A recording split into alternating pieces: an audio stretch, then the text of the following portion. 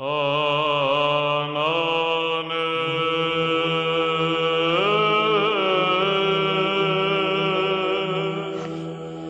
there! I got a pen from penchalet.com.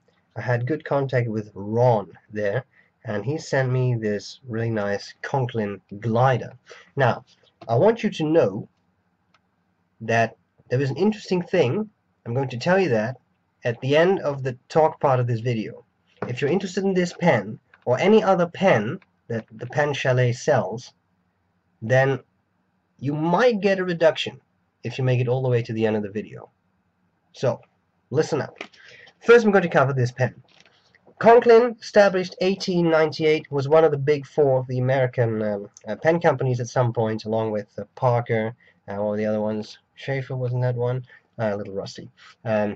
It's an interesting pen. It's the glider in ivory. It has a stub nib, and it's quite nice. So we open the box. Out comes another box, which looks like this. Open it up. This falls out. It's a little Conklin sheet. Explains you something about Conklin, tradition, etc. And then you have the pen.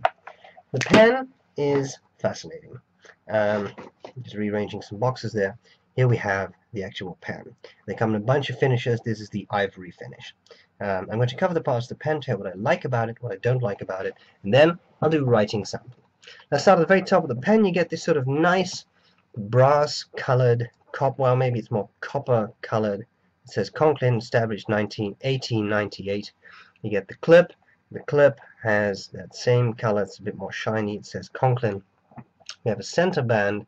The center band says, and again that same color, Conklin and USA. And then you have the whole pen. The pen has an interesting texture. I'm not sure where you can see that, but there is an interesting texture. I'm trying to get the lighting as good as I can. They see it a bit. An interesting texture. The barrel is just slightly tapered and ends in the same color. So there's no end cap or anything. You can post the pen and you get a pretty big pen. That is definitely a bit top heavy, not super so, but still a bit. Here you got the pen. Section. Traditional hourglass. Threads. I don't really feel those threads when I write, so that's good. Very comfortable to hold, decent size. And we got the stub nib. It's a steel nib, and it's a Conklin. It says Conklin, Toledo, USA. It's a 1.1 millimeter stub, and that's all there's to it. Open up the pen, you get a cartridge converter. You can put in standard international cartridges or this converter. The converter has a threaded end, so you screw it into the section instead of just pushing it in. Be mindful of that. And that's all there's to it as to the pen. What do I like about it? What do I not like about it? Well, I like the looks. I think it's an interesting pen. It reminds me a little bit of the La Bon. La Bon has a couple of designs that are this color. As I said, there are multiple finishes. I enjoy the ivory color and this sort of copper colored clip, etc. I think that looks nice. I like the size. It's okay.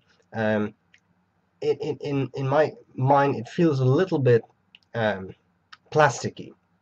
It's a bit of a, I don't know. It doesn't feel like an extremely high-end pen, and that doesn't mean it's not a good pen, but that's my impression. As to the nib gives nice line variation. 1.1 millimeter stub is a nice width of a nib. Works well. It writes smoothly. No issues there. My one issue with the nib is that it runs dry. I wrote an A4 page of text because I was taking notes, and just in one go, and at some point the nib stopped writing. So I may have to tune it up a bit. Just holding it up to the light. Yeah, it's difficult to see with ink in there. May increase the gap between the tines a little bit, but it's definitely a bit of a dry writer. I talked to someone else who had another Conklin model, and she had also brought her a stub on there, and she said I had the exact same thing. So I'm not sure whether it's a Conklin thing, but in any case, be prepared for that. Try out the pen extensively in a store if you really want to avoid that. Having said that, I mean, it's a nice nib, smooth nib, good line variation. For me, it's not a huge issue to just, while I'm writing, unscrew the pen and prime the feed a bit with some ink from the converter. But of course, you could ask, is that something that you should do at this price point, right? That's something that you could ask yourself, I suppose. Having said that, I think it's a pretty cool pen. First Conklin I've ever used. I think if this is a good example of their pens, they look nice. They work fairly well. It also says glider, by the way. I just noticed that on the center pad. Sorry. So there you go. Now, I've told you what I like about it, what I don't like about it. I take some quick measurements, and then I have an important message.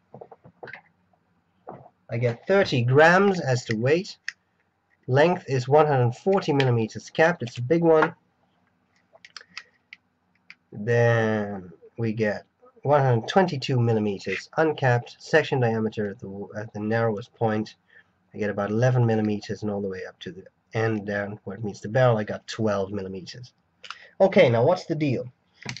If you like this pen or another pen that's available from penchalet.com, you get a reduction. Use the code SBREBrown and you'll get a 10% reduction on anything you want to buy, which I think is pretty cool. So Ron, thanks a lot for setting that up. I'm sure you're going to make pen collectors all over the world very happy with that.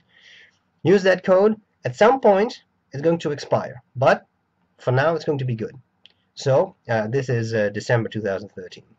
We'll see how that works out, and I hope this was useful. Enjoy the reduction and writing sample, and I'll see you later. Bye bye. Alright, so here we go with the Conklin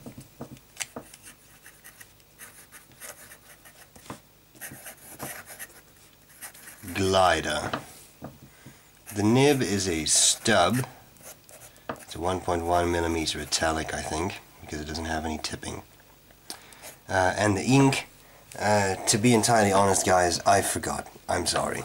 I have so many pens inked up to review, sometimes I forget. Do a bit of writing.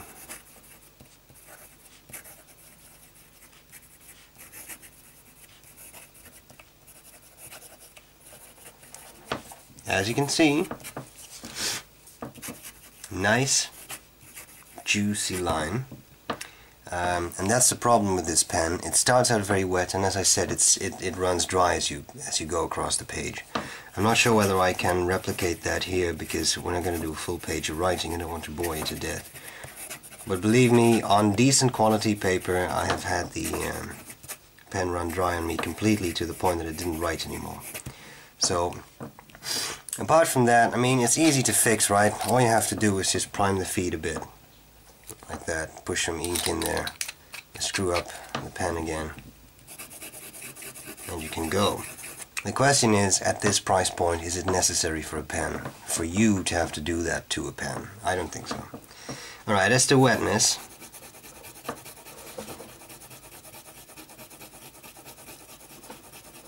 Is it Yamabudo? I honestly don't know which ink this is. It's a fairly wet pen, but I mean, on this paper. On other papers it's a lot drier, and I've seen much wetter pens than this. Line variation, well, of course, this being an italic, you get natural line variation because of the shape of the nib that is sort of, whoops.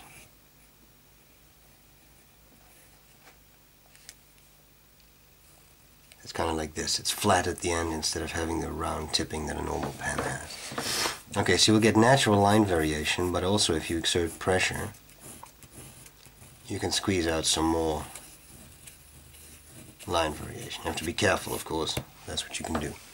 So, there we go. A fascinating pen. Now, as to reverse writing, it is an italic, so no tipping. I think it's going to run dry quickly. Yeah, so what you see here, that is what I have seen on full A4 pages of writing. It just runs dry and it stops writing. For now, this seems okay. So, I thank Ron from the Pen Chalet for supplying me with this pen. I also thank him for the very kind reduction code. You enter that, not in caps, at your checkout, and you'll get a 10% discount from penchalet.com. I hope this was useful, guys, and I'll see you later. Bye bye.